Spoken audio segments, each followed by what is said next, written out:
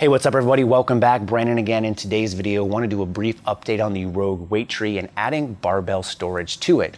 You might recall a couple of weeks ago, I did an initial video of this and I got a lot of questions from people saying, hey, can you add barbell storage to it? And barbell storage on a weight tree could be a potentially great idea for you. It kills two birds with one stone. It holds your weights, it holds your bars, and it does so in a very minimal footprint, which for any home gym, footprint is huge. Well, maybe it's not huge, and that's why you want to save as much footprint as you can so you can add more stuff to it. But it's a great way to add a bar or two without having to invest in like a vertical weight tree holder like I have here, or a gun rack that you have to mount on the wall somewhere. This could be a good option for someone with not a lot of barbells, but they want to add one or two to their repertoire and not keep it on the rack at all times.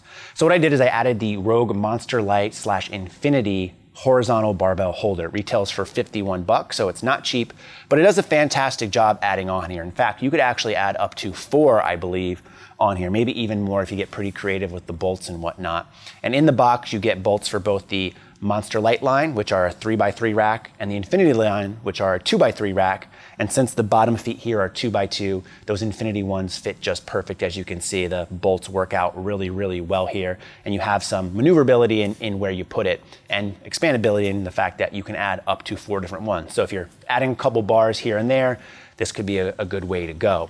Now, even though this thing is super simple to install, it's very basic, it works out really well, and it's separated enough from the rack where you can even add specialty bars like a safety squat bar, which I couldn't do on my Titan version because of where the actual barbell storage was located. I still wouldn't recommend it for most people, and that's because the price point of this starts to get really expensive, especially as you start to get even into the excessive barbell holder. So as is, the weight tree is expensive. It's like 190 bucks. I mentioned already the barbell holder is $51. So even for just one, you're looking at roughly like $240 before shipping and tax. Add shipping and tax into that, you're probably closer to the $300 range. And then as you're adding $50 each per barbell holder, if you put 4 on here, you're looking probably towards $450 to $500 for this thing, which number one is expensive, and number two, you could get a competitor's version for probably a quarter of the price, and it's going to be just as functional, if not more in some circumstances. And I'll cover some of those things later on when I eventually do a full-on review of this weight tree. So the time I would recommend this for people is if you already own the weight tree as is. You're already committed to the price of this. That $190 price to play is already gone, and you're just looking to add a bar or two. 50 bucks a pop isn't too bad. Now that $50 does turn into around 70 for me with shipping and tax included. But again, if you just want to add one on here, it's a lot cheaper than maybe buying an alternate route of having the vertical plate storage or the gun rack that you're going to have to mount on a wall somewhere. And again, it's expandable where you can add to them over time. I also talked to someone on Instagram who mentioned they bought 2 of them and they're planning on making a makeshift push sled with this by putting maybe some PVC piping in there when they lower the weights on here and being able to push this around since it's on wheels. So you do get some ingenuity that way if you really want to get creative with it, which you might not have in other racks.